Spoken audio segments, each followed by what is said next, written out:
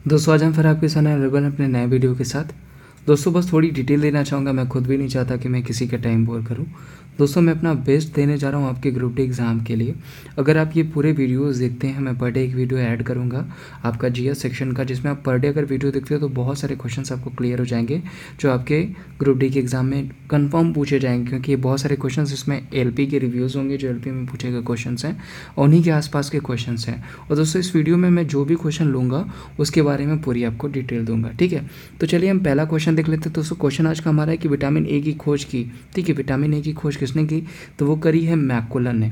Vitamin A की खोज किसने करी है, तो वो करी है मैकुलन ने। यानी क्वेश्चन अगर आपको पूछा जाता है कि विटामिन ए डिस्कवर्ड बाई, तो वो है मैकुलन। अगर दोस्तों क्वेश्चन आपको बनता है कि सिर्फ विटामिन, अगर बस पूछा जाता है कि बस विटामिन, या क्वेश्चन आपका बनता है कि विटामिन की खोज किसने करी, तो करी फंक ने, ठीक है। अगर आपको यही पूछता है विटामिन ए की खोज किसने करी, तो वो करी मैकुलन ने। विटामिन ए के साथ साथ ये विटामिन बी के भी खोज करता है, ठीक है। विटामिन ए विटामिन बी दोनों की खोज करी है मैकुलन ने। अगर बस आपको पूछता है कि विटामिन की खोज किसने करी है, तो वो करी है फंक ने। आइए हम कुछ और विटामिन के बारे में जान लेते हैं और उनके खोजकर्ता देख लेते हैं। तो विटामिन की खोज देखिए, जैसे उन्होंने बताया कि बस विटामिन पूछेगा तो फंक है। विटामिन ए और विटामिन बी दोनों आपके कौन है, मैकुलन है।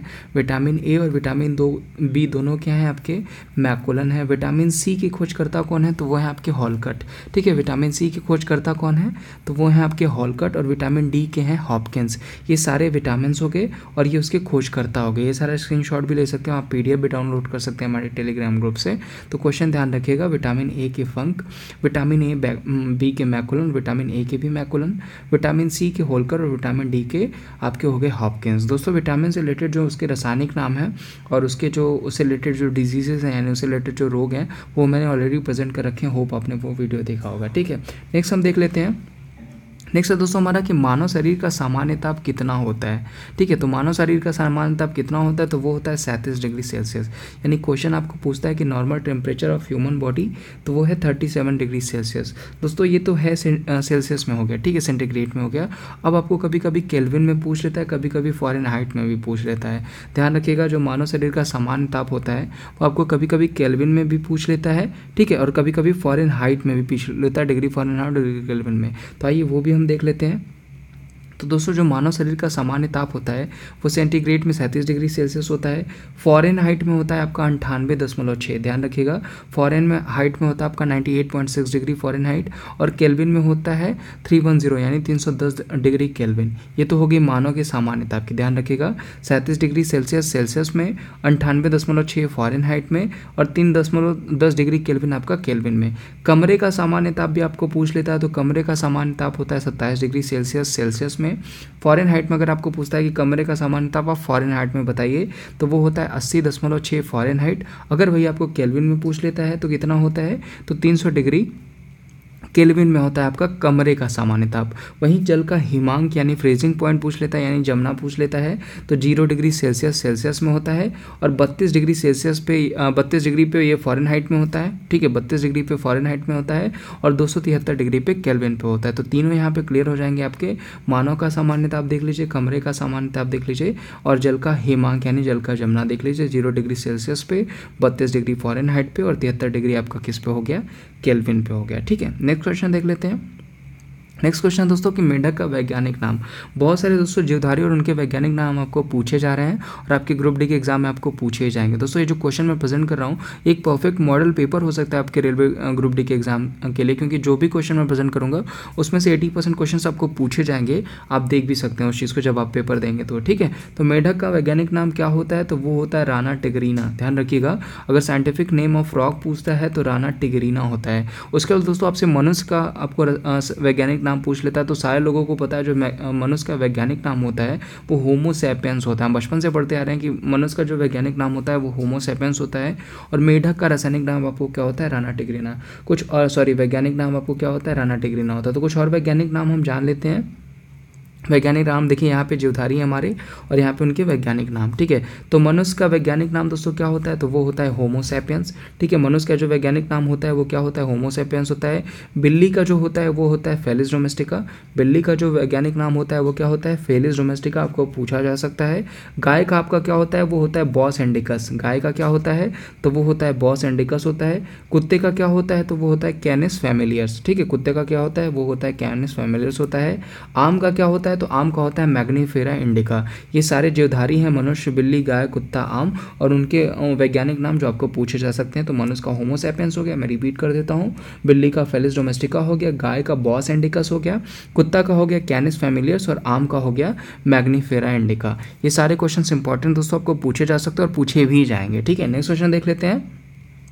नेक्स्ट क्वेश्चन दोस्तों कि सबसे लंबा वृक्ष कौन सा होता है, तो दोस्तों द लॉन्गेस्ट ट्री जो आपका होता है वो होता है सिकोया। जो सबसे लंबा वृक्ष होता है वो क्या होता है, आपका सिकोया होता है, जिसे रेड वुड्स भी कहते हैं। तो आपका इंग्लिश में अगर आप पेपर देते हैं तो रेड वुड्स देखने को मिल सकता है, लेकिन आपको सिकोया ही देखने को मिलेगा। ठीक है, तो सबसे लंबा वृक्ष कौन सा होता है, तो वो होता है सिकोया।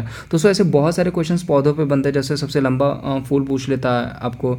ठीक है, सबसे बड़ा फूल बचा है, सबसे बहुत सारे ऐसे पौधे पे क्वेश्चंस बनते हैं जो मैंने प्रेजेंट कर रखे हैं, आप देख लें।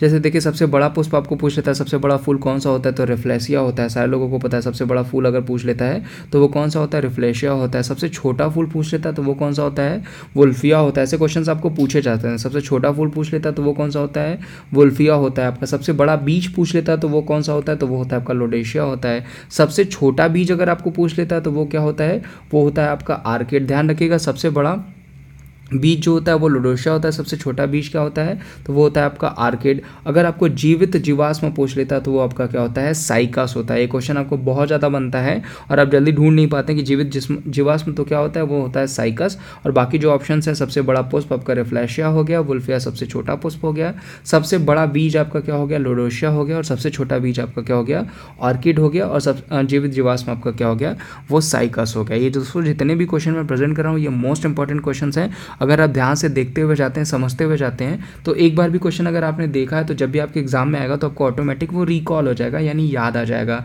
तो आपको याद आ जाएगा जैसे ही आप ऑप्शन देखेंगे। तो बस आप ध्यान से देखिए, एक बार आप बोल भी सकते हैं अपने आप से तो आपको रट जाएगा। ठीक है, और इसके अलावा मैं टेलीग्राम पे इसके सारी चीज़ें प्रेजेंट कर दूंगा आपको, PDF और बाकी की चीज़ें। ठीक है, नेक्स्ट देख लेते हैं क्वेश्चन हमारा क्या है। नेक्स्ट क्वेश्चन दोस्तों कि खैरा रोग संबंधित है। दोस्तों फसल और उससे संबंधित रोग भी आपको पूछे जाएंगे। ठीक है, तो खैरा रोग संबंधित है किससे, तो वो है संबंधित धान से। ठीक है, Khaira disease is related to, तो वो है आपका ग्रेन से, यानी धान से, यानी अनाज से संबंधित है। तो खैरा रोग किससे संबंधित है, तो वो संबंधित है धान से।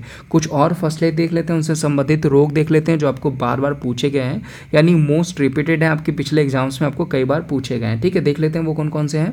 तो दोस्तों देखिए यहाँ पे रोग हो गए और इनसे रिलेटेड फसल हो गई। ठीक है, तो ब्लास्ट और खैरा रोग दोनों आपका किसमें होता है, तो वो होता है धान में। ध्यान रखिएगा, ब्लास्ट और खैरा रोग दोनों किसमें, जिसको झोंका भी कहते हैं, तो झोंका और खैरा रोग दोनों किसमें होता है, जिस फसल में होता है वो आपकी क्या है, धान। ठीक है, अगर वहीं पे आपको ब्लैक आर्म पूछ लेता है तो वो किसमें होता है, तो वो होता है आपका कपास में। ठीक है, ब्लैक आर्म किसमें होता है, तो वो होता है आपका कपास में। रेड रॉट किसमें होता है, तो वो होता है आपका गन्ने में। रेड रॉट किसमें होता है, तो वो होता है आपका गन्ने में। और लिटिल लीफ दोस्तों नींबू और आम दोनों में होती है। ठीक है, लिटिल लीफ जो होती है नींबू और आम दोनों में ये रोग होता है। ध्यान रखिएगा, लिटिल लीफ, नींबू और आम दोनों में आपको रोग होता है। जब भी आपको पूछा जाएगा कि लिटिल लीफ रोग किससे संबंधित है, तो या तो नींबू देगा या तो आम देगा। ठीक है, अगर दोनों देगा तो ऑप्शन में ये भी देगा कि ऊपर के दोनों। ठीक है, तो लिटिल लीफ किससे संबंधित है, तो वो संबंधित है नींबू और आम से। ठीक है, टिक्का रोग किससे संबंधित है, तो टिक्का रोग आपका संबंधित है मूंगफली से। टिक्का रोग किससे संबंधित है, तो टिक्का रोग संबंधित है मूंगफली। तो ये दोस्तों आपके सारे रोग हो गए और उनसे संबंधित फसलें हो गई जो आपको पूछी जाती हैं। ठीक है, नेक्स्ट क्वेश्चन देख लेते हैं।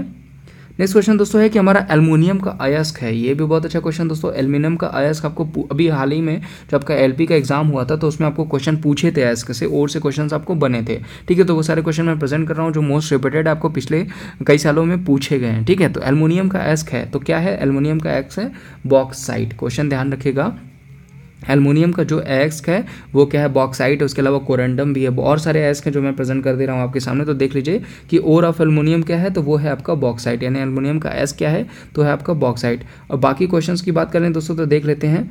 तो देखिए कुछ तत्व और हैं, यानी यहाँ पे आपके एलिमेंट्स हो गए और आपके अयस्क भी हो गए, ठीक है, उसके सामने। तो एल्युमिनियम का आपका अयस्क क्या है, तो आपने बॉक्साइट देख लिया, उसके अलावा कोरंडम हो गया, क्रायोलाइट हो गया, ये भी आपके क्या है, आपके एल्युमिनियम के अयस्क हैं। उसके अलावा लोहा दोस्तों, जिसका मैंने सिंबल भी प्रेजेंट कर रखा है Fe यानी आयरन।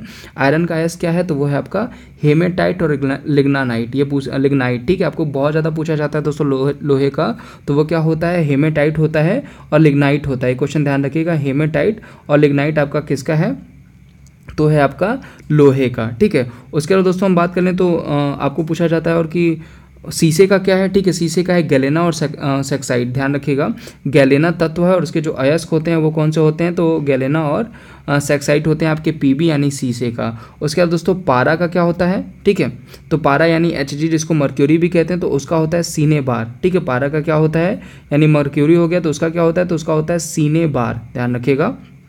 उसके अलावा कैल्शियम का अगर अयस्क पूछा जा सकता है आपको, तो वो होता है आपका डोलोमाइट और जिप्सम।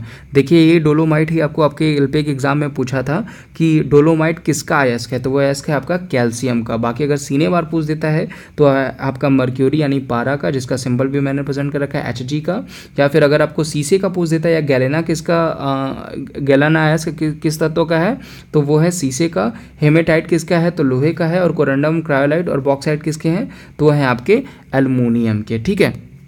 तो आज के लिए बस इतना दोस्तों। होप जो सारे क्वेश्चन मैंने प्रेजेंट कर रखे हैं वो क्वेश्चंस आपको पूछे तो जाएंगे ही जाएंगे, आप बस इन क्वेश्चंस को ध्यान रखिएगा दोस्तों।